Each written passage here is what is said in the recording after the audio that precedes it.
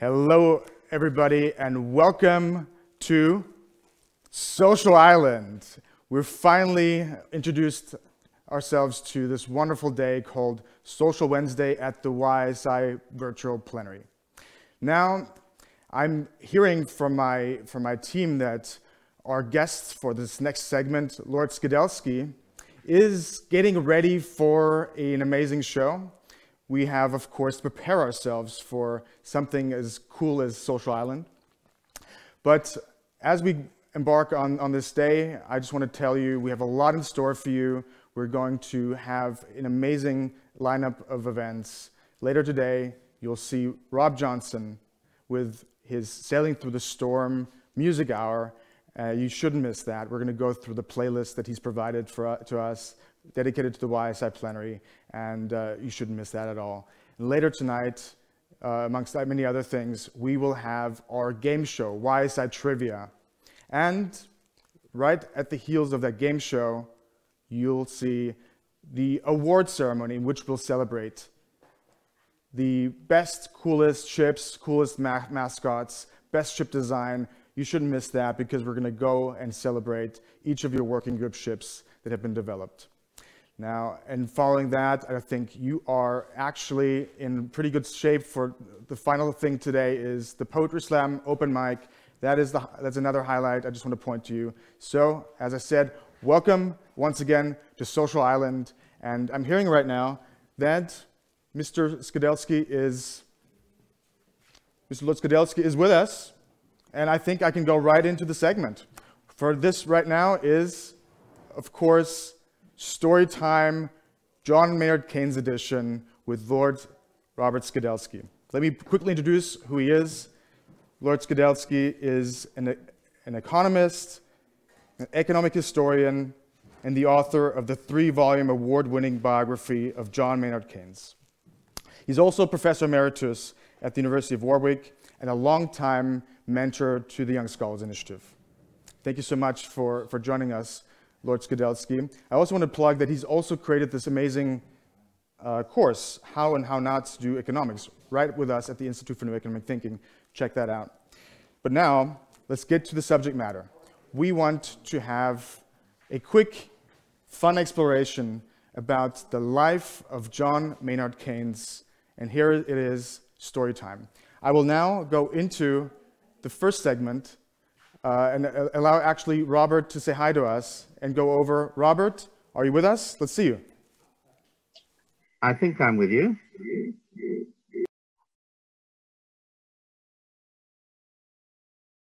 Hello?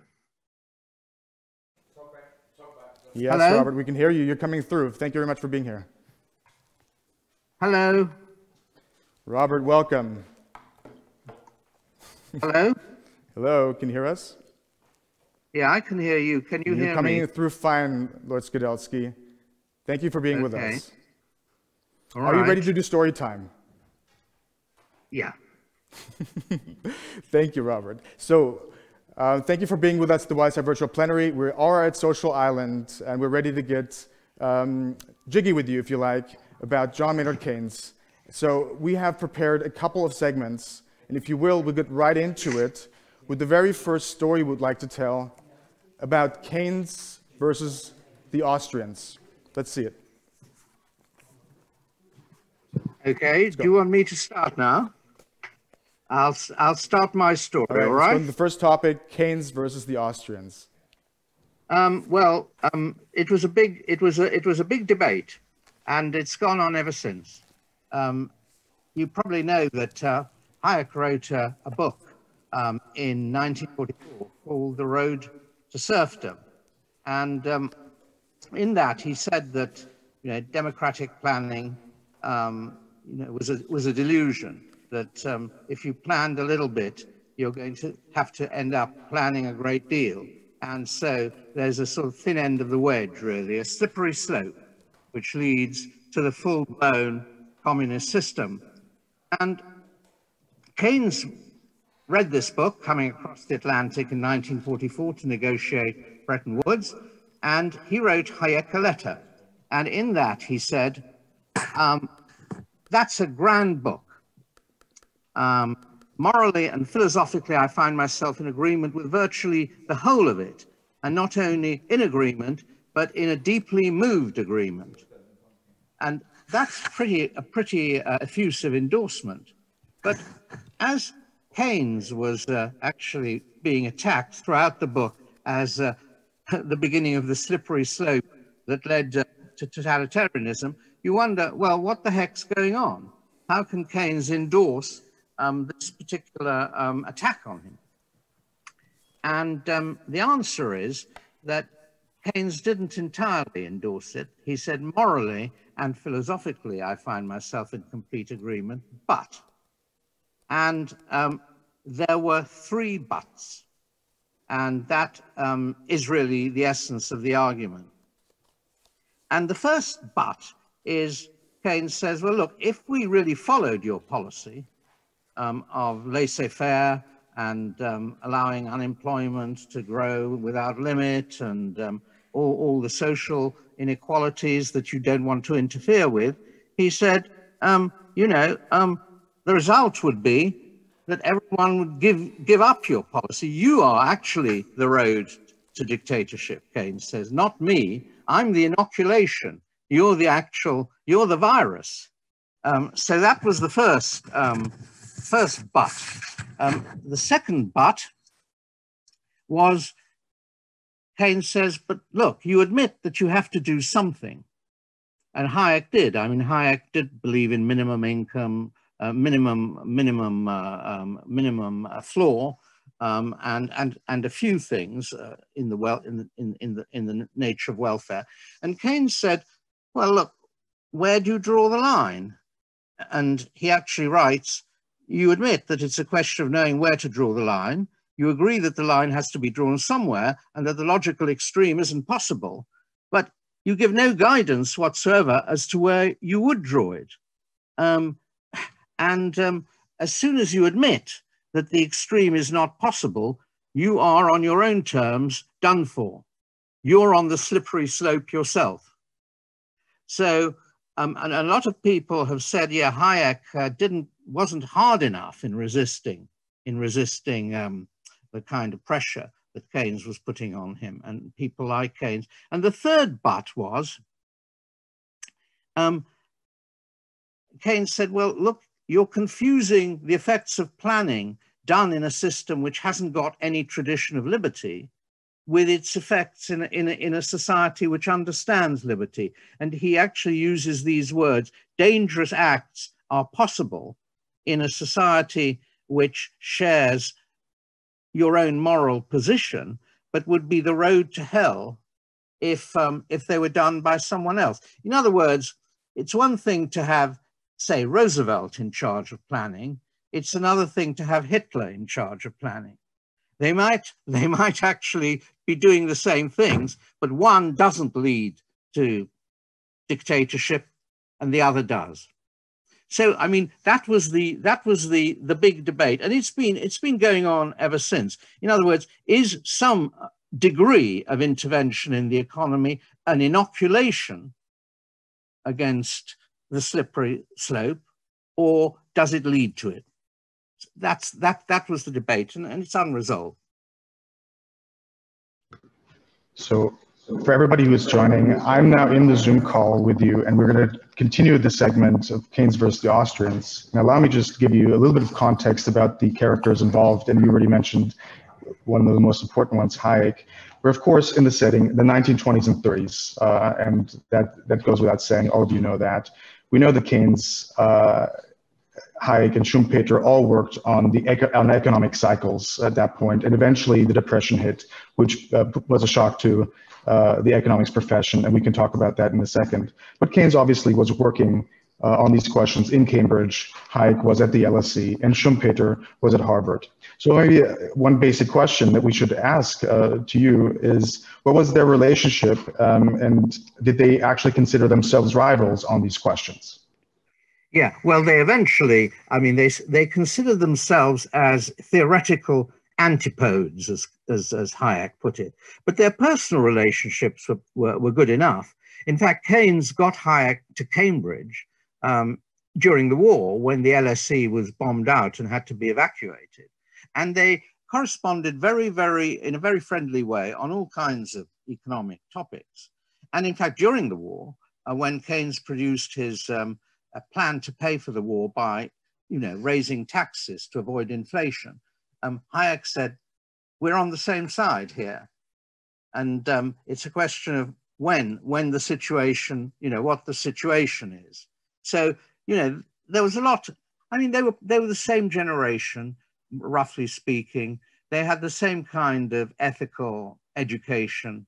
They understood that that economics wasn't just the only thing in life, and so at that level, they were very friendly. But they were rivals, and that rivalry has continued. I mean, Hayekians hate Keynes, really, and Keynesians, yeah, I think they hate Hayekians too on the whole. I think you were playing a rap, weren't you, just before? I remember that rap. I was there, and it was Keynes versus Hayek, wasn't it? Yes, indeed. So we're still in the segment Keynes versus the Austrians, and I'd like to sort of, while we're still in the segment in the Zoom call, maybe ask you one more question, but we'll also take one question or two from the audience who's watching with us here on the Zoom call. So the question that we've just raised, what effect did the depression have? Did that settle any of the scores that were opened up throughout the 20s before the depression hit? But while we're speaking, you're free to sort of put your questions into the chat and we'll get to them next. Yeah, I mean, some of the arguments go on. I mean, the other great Austrian with whom Keynes clashed swords was Joseph Schumpeter. And there wasn't a direct exchange, but Schumpeter gave Keynes's general theory a rather bad review. And what he attacked him for was that he had no system of economic dynamics. Schumpeter was, he was the person who believed that the progress of capitalism depended on bouts of creative destruction. That was his great phrase. And Keynes said, yeah, that's actually how the system works, if it's left to laissez-faire. But it needn't work like that, and shouldn't work like that, because it's ethically bad that you keep destroying, because what you're destroying is not only obsolete plant, but hundreds of thousands of obsolete workers when you're destroying that plant, and then you have to re-educate them and reallocate them, and it's socially very, very destructive. And Keynes says to Schumpeter, can you really take the political risks of recurring bouts of creative destruction? Keynes wasn't against technology, but he thought it could be slowed down, smoothed over time, and therefore completely compatible with technological progress. I don't think Schumpeter ever answered that. And I think we face it today when we're talking about automation and coronavirus is accelerating the process of information. So the virus is a kind of agent of creative destruction, but we don't like it, and we're very apprehensive about where it'll lead to. It's an accelerated form of creative destruction. So that debate isn't open yet.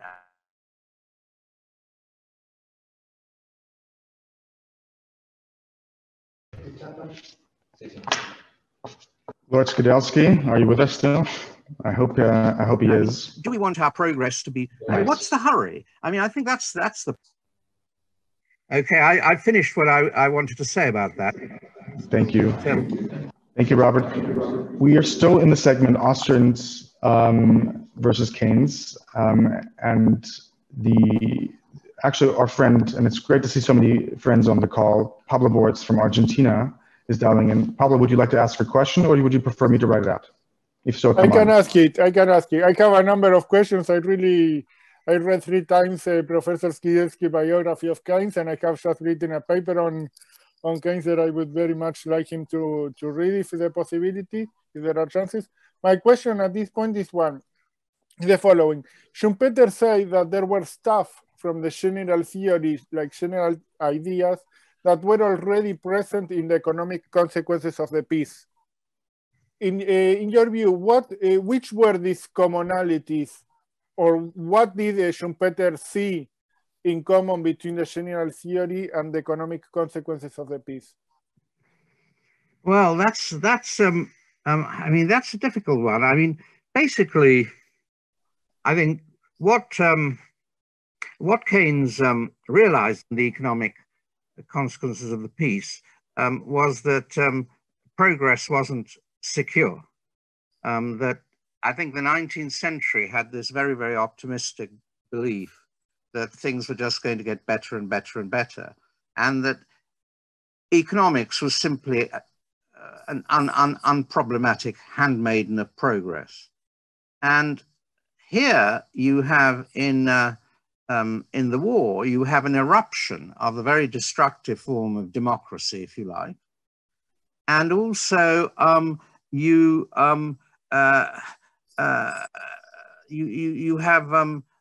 have a big question mark over economics, because economics really didn't take any of that into account. So their formation was very, they were jointly formed by their experiences in the First World War. And of course, Schumpeter then briefly became finance minister of Austria at the critical moment in the disintegration of the Austro-Hungarian Empire. And so I think some of Schumpeter's views on democracy and socialism come out of that experience. So I think the experiences were common, but the actual conditions of the two countries were very, very different. And so they drew somewhat different conclusions.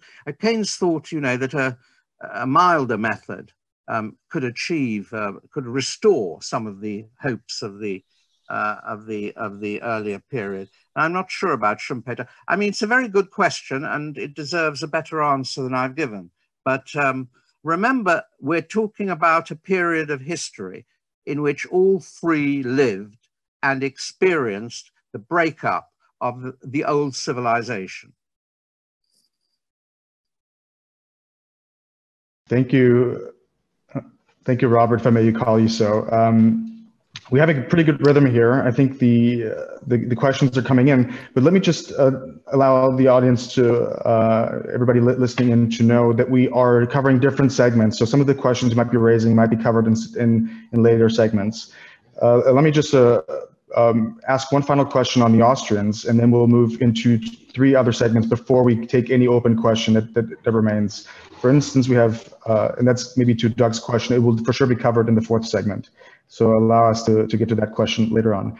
Before we close out the Austrians, we're going to cover Keynes versus Rumsey. We're also going into Keynes versus econometrics, and we're going to go Keynes and Bloomsbury. These are the 4 segments, and they're going to cover a lot of ground. So final question on the Austrians, and that is a more of a personal question on the personal relationships, and that's kind of where we want to go as well.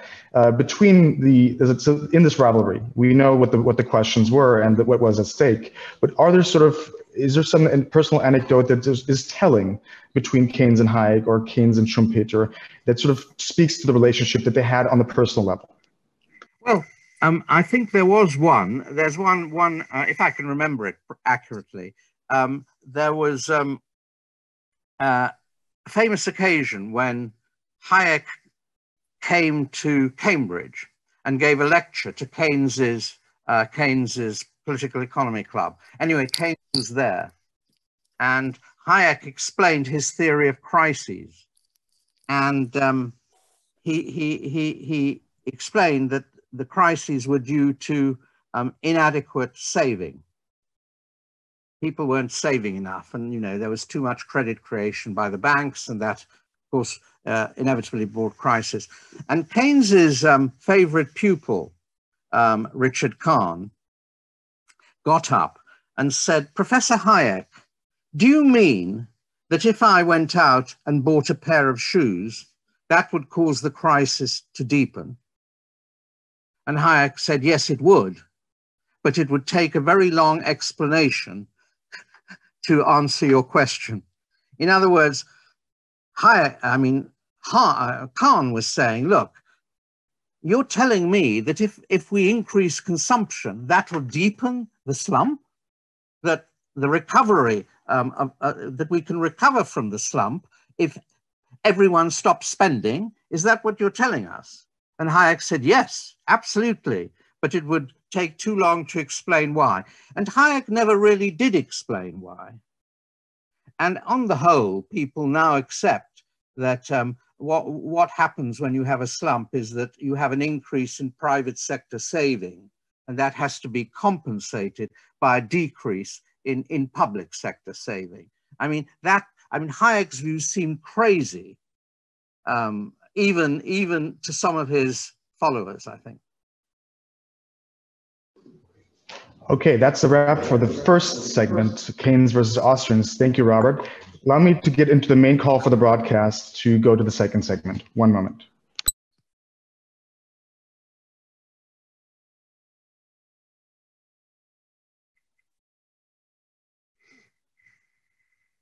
Second segment of today's story time, Keynes versus Ramsey. Well, this is a very interesting and little known bit of Keynes's. Ramsey was a very brilliant mathematical economist at Cambridge at the time when Keynes was already quite an established figure. In fact, he died at the age of 25 or 26. But before then, he revolutionized economics in one profoundly important way, which I'll get on to in a minute. But basically, he read a paper at the Cambridge Moral Sciences Club in 1922, I think, which effectively demolished, as he thought, Keynes's theory of probability. So this is a bit more difficult point. I mean, what Keynes had argued, he'd written a massive treatise on probability, and what he had argued, he thought of probability as a logical intuition from a given set of facts, and that meant there was scope for varying degrees of uncertainty based on the evidence that was presented. But Ramsey said, you think of probability as a logical intuition, but I do not perceive the probability relations you perceive. Yeah. So it can't be. Are we? You know, are you saying that we have different systems of logic? So what Ramsey did was to pursue logic pursue probability by a different route. He substituted a subjective theory of probability. He said people start by attaching probabilities to different probabilities to different possible outcomes. These might be thought of as bets, like numbers attached to racing odds. These bets are subjective. They have no relationship to reality at all necessarily, but they're brought into connection with reality by evidence, data accumulation. Full knowledge of objective probabilities is reached when, you might say, the starting price odds reflect the objective merits of the horses. And that's known in economics as applying Bayes' theorem. So you start with a purely subjective theory, and then gradually you accumulate evidence, you accumulate data. So finally, you get into your theory of probability is the natural theory. It is the way nature arranges itself. And you might say, look, this is a completely obsolete, archaic debate, but it's not, because Keynes was arguing the expectations are inherently uncertain and liable to disappointment. By contrast, rational expectations theory is based on objective probabilities disclosed by evidence. The future is a statistical replica of everything that's happened to this very moment. And that's the basis of today's mathematical modeling of macroeconomics, especially their modeling of financial markets. In the 1970s, that became the stick with which to beat Keynes in economics. So the debate is really very, very much alive. Today, everyone talks about uncertainty. They don't know what's going to happen. And uncertainty is bad for markets. Yet the rational expectations theory tells you that there's no uncertainty in markets, that today's prices actually reflect accurate valuations going forward in time. And so, again, I think Keynes has won this argument. I think we theorize uncertainty in a somewhat different way from Keynes did. We talk much more of imperfect information, asymmetric information, but we don't really, I mean, as soon as we say that, we're up against the question, is imperfect information inherently imperfect? Could we actually make it perfect? Could we get enough big data, enough data to accurately forecast, say, the passage of the coronavirus through time? Is it just that we don't have enough data? And could that be remedied by artificial intelligence, by algorithmic-based knowledge? You know, I think we argue about this, but Keynes introduces this argument because before that, people weren't really worried about expectations. They didn't theorize about expectations. And he introduced expectations, and the economists have gone arguing about it ever since.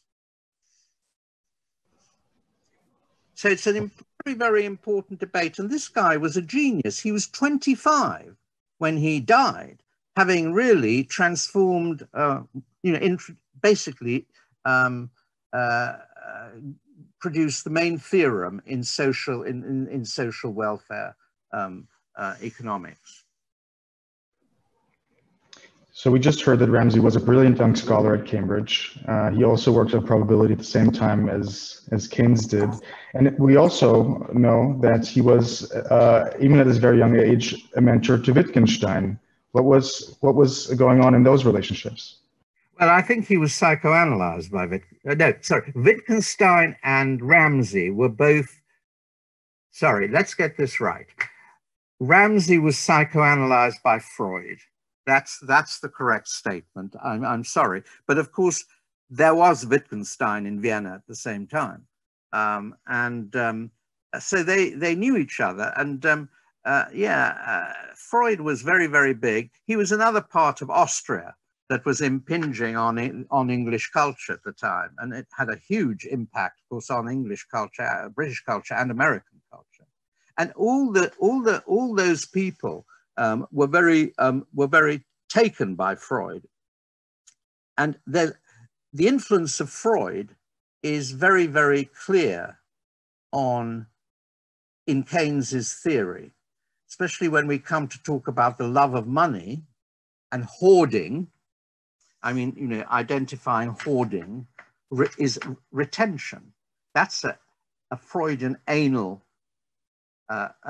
characteristic. It's an anal idea in Freud, and Keynes applies it to the human love of gold. You see, so this is you've just got to consider where in what period all these ideas are happening, and then you start understanding the connections between culture and economics, and that economics is highly influenced not just by its own internal development and, you know, logical inconsistencies within the subject, but by what's going on in the world, which is why I've never believed that economics is the home of universal truths. The truths shift with the conditions of the time. And so you have different economics in different periods. And this is part of it. Freud influenced economics. Amazing, Robert. We will move on to the next segment, and that is Keynes versus econometrics. Yes, I think econometrics has really become the gold standard of modern contemporary economics. Not, of course, for all the Chicago theorists by any means, but mostly, you know, in bread and butter economics, we want the evidence. We have a hypothesis, and then we say, okay, let's have some evidence for it. We go through econometric testing, and then in theory, like in science, what's meant to be, the evidence winnows out the bad theories and leaves the good theories standing. And Keynes really was extremely, he said, of course, you know, I'm not against evidence, but then he writes to the founder of econometrics, Jan Tinbergen, the following letter in 1938.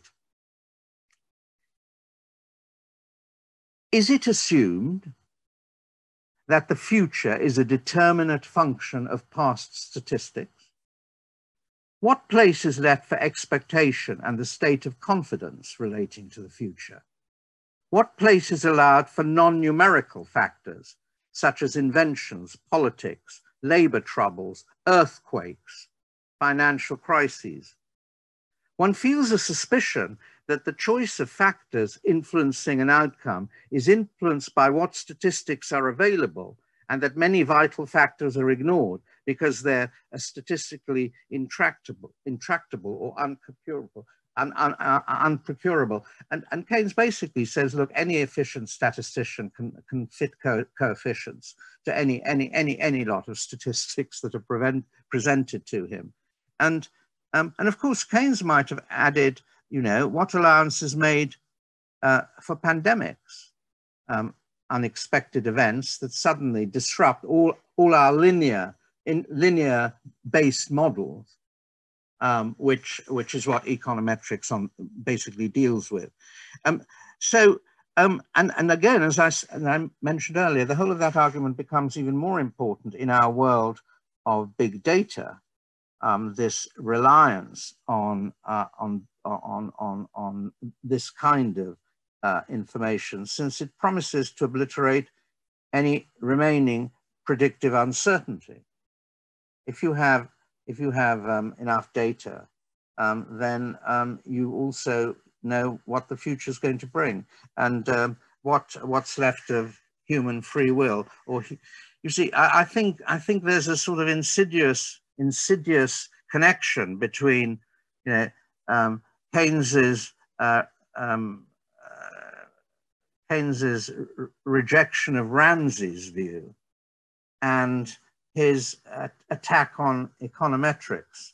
I mean, he's saying you're trying to put the future into a box and make claims of knowledge which are completely unjustifiable. And surely that charge can be leveled against economics today. They're always very, very confident that their forecasts are going to turn out right. And it's very frustrating if you go through a series of IMF forecasts, of central bank forecasts, of OECD forecasts, take them over a period of 5 years, and they're all forecasting that there's going to be a 6.5%. You know, they're actually very precise about it. You know, and then they have to revise it, and they say, why have we got to revise it? Because things are changing, but of course they're always changing. What's pernicious is that people believe the statistics. They believe it. It's our only basis for glimpsing the future, and the fact that it's so precise means that the disappointment is colossal. And of course, markets are immensely swayed by just the latest statistic. So is there any objective basis for the boom in the market, in the equity markets, since the defeat of President Trump, or since the discovery of a new vaccine? What's the objective basis of that? Anyway, I think this is open question. Thank you. I think the question that now came in the chat, also relating to the previous segment on Ramsey, might actually fit quite well into this. Maybe Gonzalo, do you want to connect your question from the previous segment with the comment on econometrics? They are related. So just going on what you said before, so we can characterize, I guess, Keynes's theory of probability as probability, and Ramsey would the probability depends on the belief you have. Would be a way of putting it. In which case, sort of uncertainty for Keynes would be lack of information. Is that enough? But then on the other hand, he also has animal spirits as something motivated by belief that's not necessarily connected to information.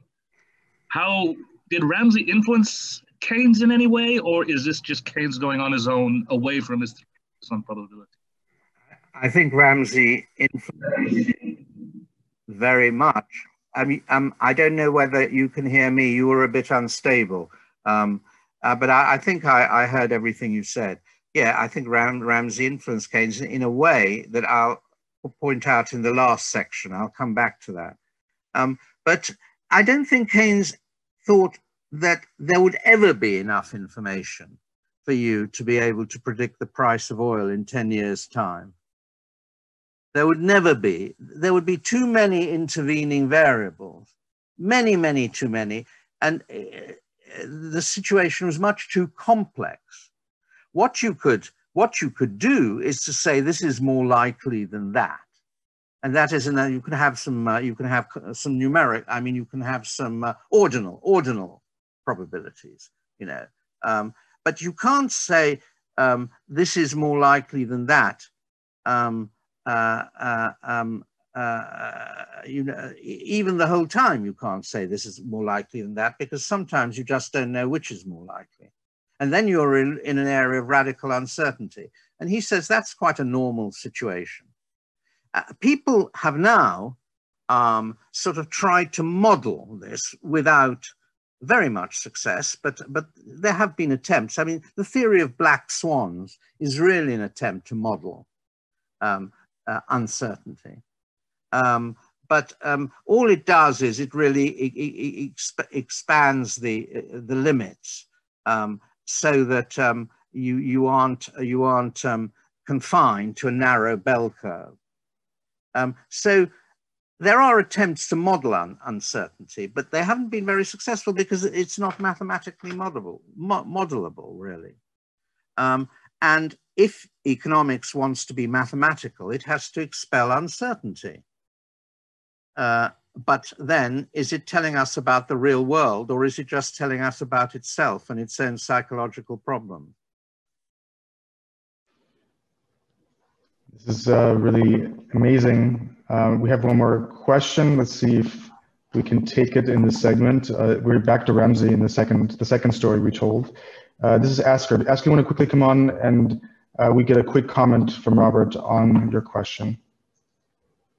Yeah, thank you. It's a wonderful talk to listen to. I just read some time ago a piece in the New Yorker about Ramsey, where it was claimed that he published a paper about rates of savings, and Keynes called it, because my son is studying mathematics, I was into this. So I think Keynes called it some of the remarkable contribution to mathematics and economics or something like that. So I wanted to hear if you could tell something about that story as well. Well, I want to go on to that in my last segment, because this is 1930 and this is when Ramsey died. Yeah, Keynes wasn't really, I mean, Keynes was also a very generous person, and he loved Ramsey, really. I mean, he loved his genius and his buoyancy. And so he gave him, remember, this was an obituary. So you say nice things about people. But Keynes wasn't very much in favor of mathematics and economics. None of his books had any mathematics to speak of in them. They had, you know, the odd equation, which was homage to the profession. But it was all in words and the thoughts. And I think Keynes believed very much in Marshall's view of how to use economics, which is unless you understand something in words, you don't properly understand it. So you understand something in words, and for the technical person, you put the maths in an appendix. I mean, that was what Marshall said. You appeal to the intuition of your reader. And then you know, and Keynes said, if I don't have the same intuition as you, I can't persuade you by maths in any way. I mean, we've got to start with a shared intuition. Then we can do the technical stuff, because that's what's required. And also being able to do the technical stuff, very, very importantly, is a sign of professional competence. All disciplines need their badges of professional competence, because otherwise they're just like ordinary people. So, you know, historians have it, anthropologists have it, political scientists have it. They have their technical models, and if you don't understand and are not able to manipulate those models, you're not one of us. So I think all that's very important in the development of these special languages. But Keynes, even though he was writing the general theory for economists, he didn't use any maths. The only diagram in it was suggested by Roy Harrod, and Keynes reluctantly put it in. But I'll come back to your question about saving. So I think we're ready for the last segment, but let me just recap what we've traveled. We had 3 stories so far. We've explored Keynes versus the Austrians. That's the story we told about Keynes, Hayek, and Schumpeter and their relationship. We then went into Keynes versus Ramsey, in which we explored, as you said, how he engaged a tremendously brilliant young scholar, a very young person, on the probability, and we've explored that, and now the rise of econometrics. So we're both dealing, as you now pointed out to us, not just on the pure idea front, but the framing, language, and personal relationships and intuition. I think that's a beautiful segue into the final part that we've now prepared, which is Keynes and Bloomsbury. Allow me to quickly introduce.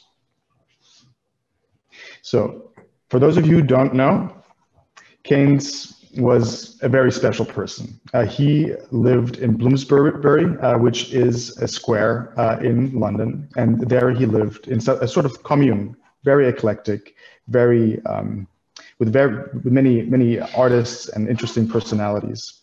At the same time, he was a top economist at the Treasury, so he lived a sort of double life.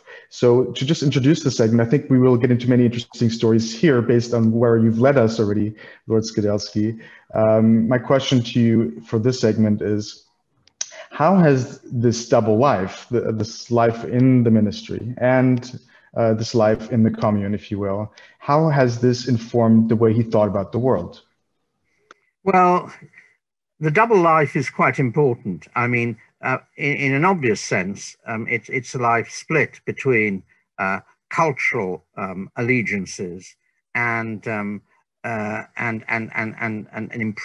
improving the condition of people. I mean, the cultural allegiances were quite personal. He had a very interesting sex life. Bloomsbury stood for a very progressive kind of, progressive ideas of personal relations. They were all highly talented. He was the only economist among them. And they thought he was a rather odd person because he tended to argue often in a way they didn't really like. You know, it's like creative people and scientists don't argue the same way, really. And each is suspicious of the other, and he bridged that.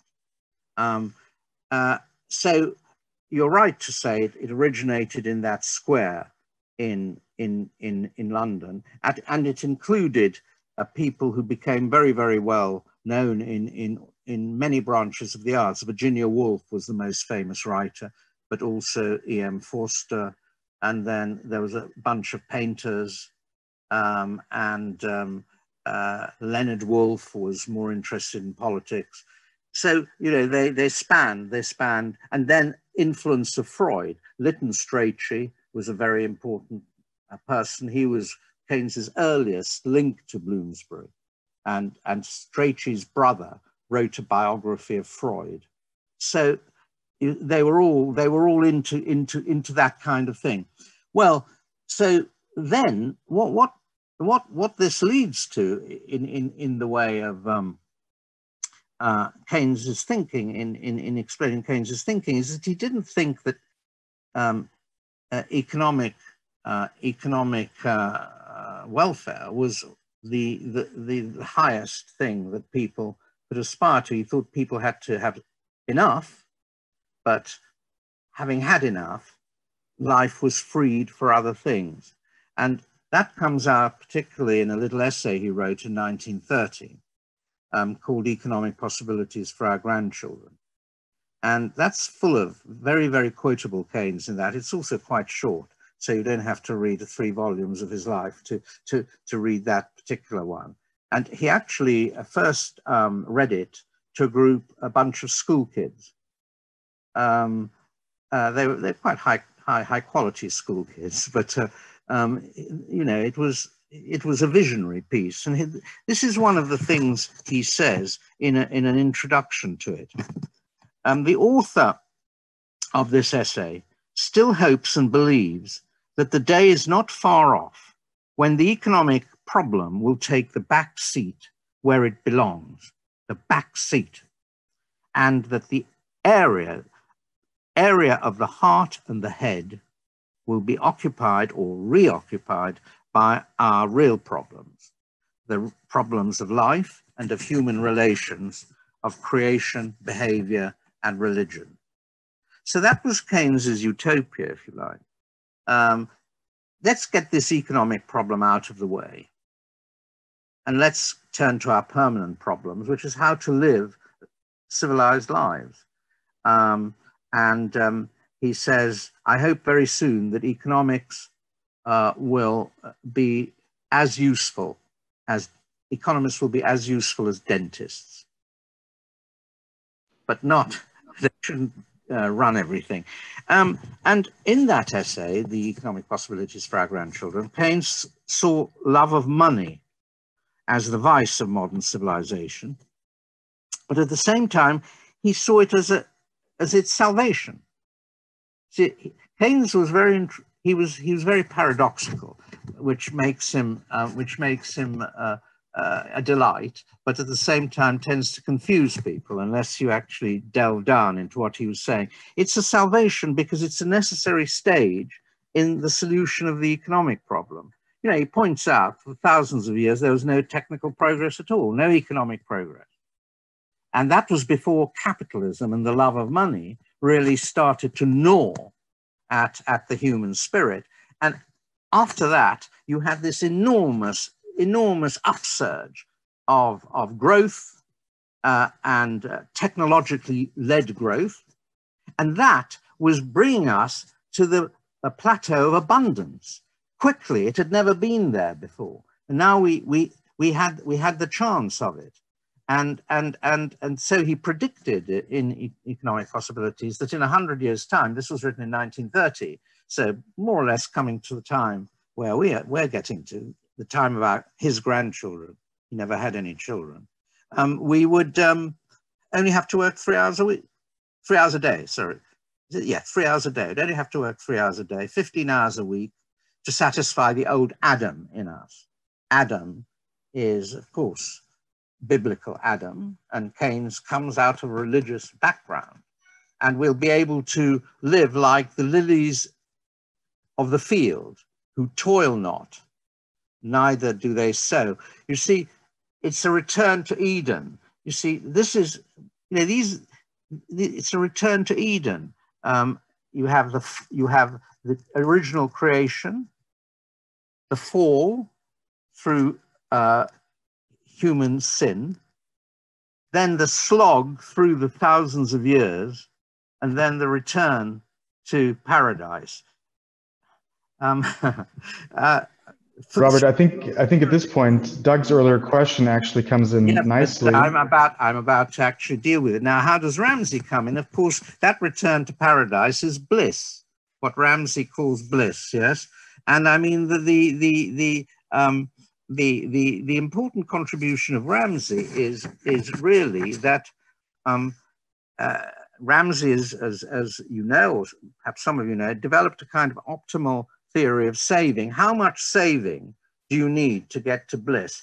I mean, if you take more than one generation, I mean, it's rather unfair to say that our generation has to save in order to enable bliss to come to the next generation. So you get a nice little mathematical theory, which is the optimal amount of investment at any time is equal to the distance from bliss divided by the marginal utility of consumption. So you have to have an equilibrium between the sacrifice that you make in foregone consumption today against the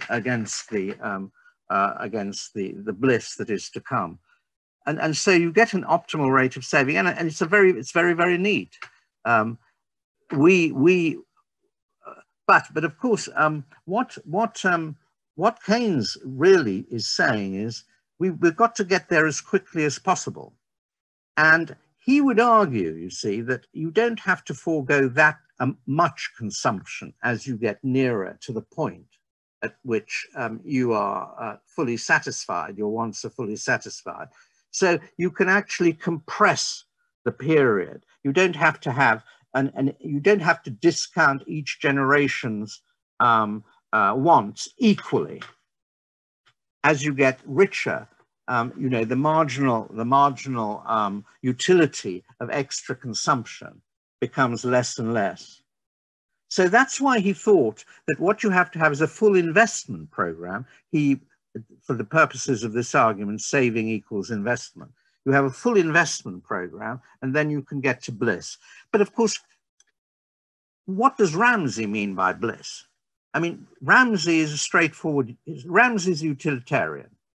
He doesn't go beyond saying full satisfaction of all needs, material needs. But bliss for Keynes isn't that. That's simply the material basis of bliss. Bliss is, as he says, it's being able to live a full human life. That's bliss, and not having to not having to be a beast of burden the whole time. It was a Bloomsbury ideal. That's how Bloomsbury liked to live. Virginia Woolf wrote a book, a little essay called A Room of One's Own, and she thought in the economic monetary values of the time, £600 a year would be enough for bliss, her kind of bliss. But of course, yeah, so it was a Bloomsbury ideal, but it was also aristocratic ideal. It was democratizing an aristocratic way of life, because that's what aristocrats, they could choose their own time, they could choose how much to work. Of course, it was all based on slaves, in effect, and people who did all the work. But as early as the Greeks, Aristotle foresaw the day when our work would be done by mechanical slaves. And isn't that the dream of Elon Musk and people like that? That, you know, in the end, we'd have robots who would do all the nasty work. In fact, they've started having, I read only yesterday, I think, in a newspaper, in Japanese hotels, in order to preserve, you know, the distance rule. Instead of having people serving you and cleaning your rooms, you had robots coming to wake you up, give you your newspapers, press your clothes, do all the things that servants had done. So, I mean, this is where we are now, but we haven't got to work week of 15 hours. In fact, we seem to be working more and more. So I think we're coming closer and closer to the end, but I think I can speak on behalf of everybody and looking at everybody's faces. We're really enjoying the flow of this conversation. So if you allow, we'll take it a couple minutes longer and now really take on maybe stories or requests from various people. I'm looking at the ones that fit really nicely into the flow.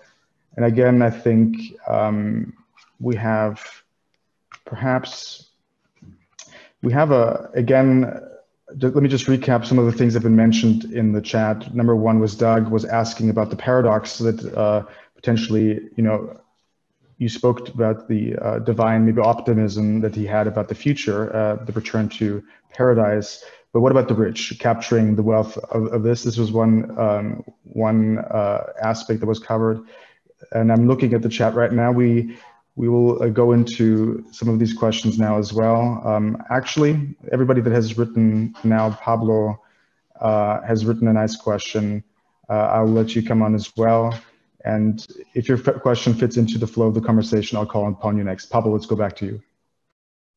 Yeah, regarding for the Bloomsbury segment, I will not make the other question. What did Keynes accepted and incorporated from Moore's philosophy, and what did he reject from that philosophy? Well, yeah, I think what he got from Moore's philosophy was the idea that what the ends of life are. It was the idea that the pursuit of knowledge and the pursuit of beauty, of knowledge, and of friendship were the goals. This was Moore's ideal, and Keynes said that he remained true to it all his life.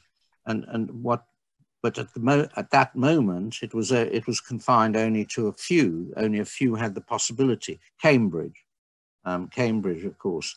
I have to tell a little story here. When Keynes had the begging bowl out to America at the end of the Second World War, and some Americans came to Cambridge, and he showed them around, and they got a wonderful meal. And one of them said, "Well, why are we giving you all this money?" And Keynes said, "To preserve this." You see, that was quite a telling remark. But Jay, you mentioned Marx and or rather the inequality, and I just want to say a word about that. You see, Karl Marx had the same utopia as Keynes did. Actually, he said one day, when alienated labor is abolished by technology, we will be exactly in the position that Keynes wanted to be. But Marx believed you had to have a revolution in order to do it. Keynes thought that love of money would do it, that capitalism would do it. And you didn't have to abolish capitalism. I think Marx saw more profoundly, actually, into the power relations which dominate the capitalist system than Keynes did. I think Keynes had pretty much a blind spot about power. And in that way, I think you have to combine Keynes and Marx. I've found myself increasingly driven to just seeing the incredible increase in wealth inequality all over the world, especially in the United States, the degenerate and financial form of capitalism today. The fact that it's not creating value, except for a very small group of people, and really plunging society back into inequality of Roman times almost. I mean, to me, that is absolutely monstrous. Keynes didn't see it, you see. He didn't see that. And that was the big barrier to his utopia. If he had explored love of money further and realized that you could detach love of money from actually, money wasn't the same as capital. I mean, that's the point. For Keynes thought of capital as goods and services for consumption, not money that just moves around. So I think Marx is a huge missing. I could have, we could have had Keynes and Marx as well as Keynes and Hayek. I'm sorry I missed that. No, Robert, I think I can speak on behalf of everybody. We're going to have you back for another story time soon. But I think we have the final two questions that I'd like to ask. I really enjoy Andrila's question. I hope I'm pronouncing your name right. Do you want to ask your question? Yes, sure. So I was going through Virginia Woolf's works and Keynes, even though I have not read directly any conversation happening between them, but I have come across this very peculiar stream of consciousness that exists in both of their work. That, for example, Virginia Woolf in her book the Lighthouse, she also goes on shifting between the consciousness of people, like she goes on not focusing on one person. Also, I read that Keynes in Treatise on Probabilities talks about intersubjective beliefs. So was it like an influence of each other's work, or this was just a specific excerpt that happened? Well, you know, I think Keynes was, of course, very influenced by his friends. I think the first influence was that he thought that artists were the cream of humanity, and economists were just a much lower level. They dealt with very mundane things. So he was very influenced by the ethos of his friends. Whether, I think it's a very interesting question about style. We know pretty much that Keynes's style, especially in economic consequences of the peace, was quite influenced by Lytton Strachey. Lytton Strachey was the great literary debunker of Victorian sanctimoniousness and pretentiousness, and he wrote a book called Eminent Victorians, in which all these statues of Victorians were shown to have feet of clay. They were all flawed. They were pretenses in a way, and so he just debunked them. Now Keynes did exactly that in the first chapter of the economic consequences of the peace. Especially, he applied that technique to his description of the American president, Woodrow Wilson. Was he influenced in his style by Virginia Woolf? He said a couple of things about Virginia Woolf. And well, he said one thing about Virginia Woolf, which might strike one as not very sensible, but it's worth examining. And she said one thing about him. And he said to Virginia Woolf, you should have stuck to nonfiction, because she wrote wonderful essays as well. Well, he enjoyed those essays more than he enjoyed the fiction, I think. And she said to him, I very much admire your way of painting with words. And that's not in all his writings by any means. Some of them are very, very heavy, as befits an economics paper. But then there are these flashes in his, for example, in his memoir to Dr. Melchior. He wrote 2 memoirs, and one of them was to an account of his meeting with this German guy after the First World War. Very moving and written with enormous sensitivity. He loved words. And unfortunately, he was in a profession which didn't allow very much scope for the imaginative use of words. Robert, this is almost too good to be true as an ending to our conversation and the stories you've been telling. I want to ask one final question on behalf, maybe Yashvardhan, can you ask your final question, which is actually a very good way to bring us back into the YSAT plenary called New Economic Questions. Would you like to come on and ask the question you posted? Of course. So just like a preface, Professor Skidelsky, it's such an honor to be here. I found out about INET because of your lectures on YouTube. It's such an honor to speak with you and see you. So yeah, my question is, I am just like a college freshman. So my question to you, and I think this would be helpful for everyone else out here as well. What are some questions in the field of economics that intrigue you and are still unanswered, and we need to focus on them?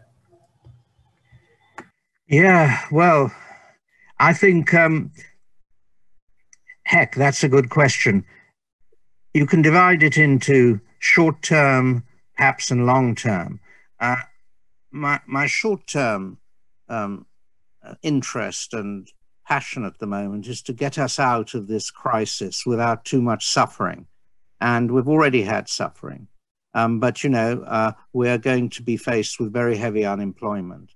And if we, unless we have a real recovery policy and start getting economies moving again, we're going to get further and further away from Keynes's time of bliss, which we look forward to. So how to avoid a prolonged slump in the next 2 or 3 years, because, you know, everyone now, of course, believes the vaccine is going to be the magic bullet, but it'll take a long time to come along. You know, I mean, it's overhyped. Everything is overhyped. It's natural that it should be, because we live in hope. But so that's what I'm thinking about a lot at the moment. But I'm also writing my book on the relationship between humans and machines, and that is much more forward-looking. I mean, what is a world? What does a world dominated by artificial intelligence really look like? What are its good points and what are its bad points? And have we got any control over the process of technical innovation, or does it just run and force us into its own channels? Or do we can we click off and say, no, we want to live this way? And that brings one to the question of power. How do we make power more equal in the future, not only between, you know, classical classes, but between genders and between different bits of the world, so that you don't simply have big tech companies and the politicians whom they control running away with our future. These are the questions that I'm interested in now. And yeah, I haven't got very much time to solve them left in my life, but I'll have a go at it. Dear Robert, everybody on the call, I thank you so much for this wonderful time of story that we should be able to share. I think, want you back for more, and this is a really important way of painting the life, the mind, the legacy of a man that still has something to say today, and that has something to do with the way he was able to express himself through narrative, through story, through words. I think you made that point very, very clear. And I'm left with the word that you said, intuition. We have to share an intuition, and I think that speaks to where we are in YSI today. There is a shared intuition about the direction that we need to take as a community, as a profession, as a global society, and that intuition is really what can transcend some of the uncertainties that come with really the real hard facts that are really unpredictable. But with that, I would like to thank everybody on the call. Robert, thank you very much. For everybody on the live stream, I'm going to address you now over here. Thank you for asking me. Now, if you're watching on the live stream, thank you so much for joining. I hope you've enjoyed Storytime with Robert Skidelsky. I think you want to see him back in a future Storytime edition, which we're now going to create as of right now. I've just decided, and those on the call have decided, that we want him back for another Storytime. For everybody else, please come and join us from the live stream in Social Island. We're all over here engaging in various social events all over the day. Next up, the big thing that's going to be on this live feed is Sailing Through the Storm Music Hour with INET President Rob Johnson. See you in about 2 hours.